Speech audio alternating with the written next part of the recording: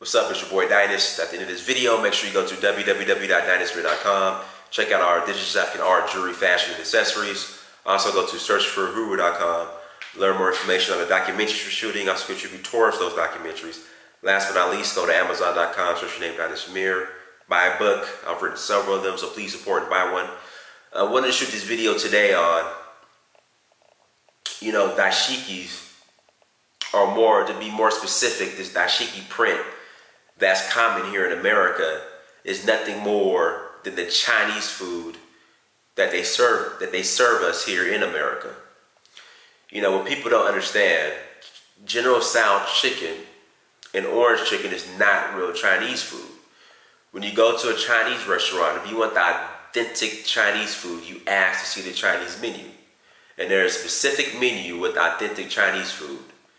The General Tso, the orange chicken, and everything else that you get at Panda Express, or that they serve in these Chinese restaurants, is not real Chinese food.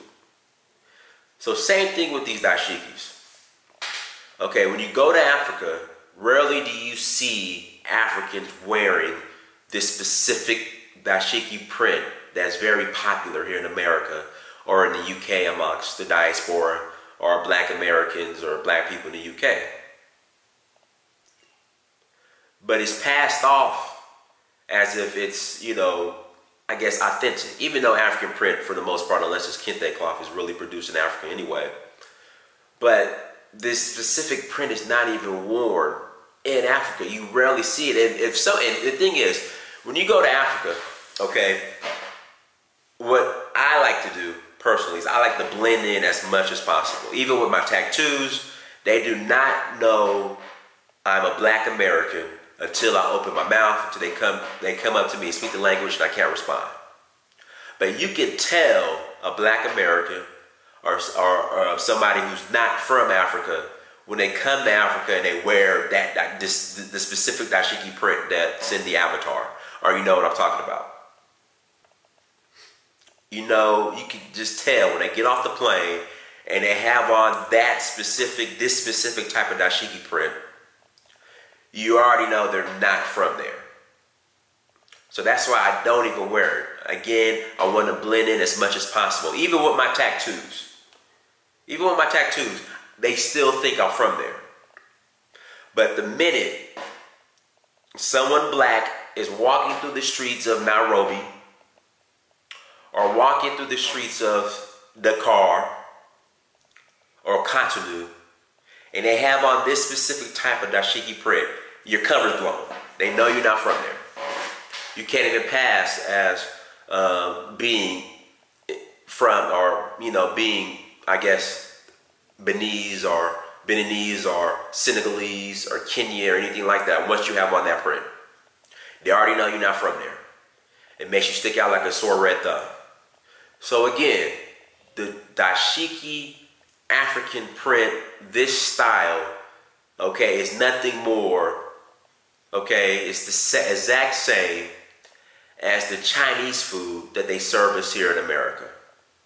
Because again, it's General Tso chicken, orange chicken, sesame chicken is not authentic Chinese food.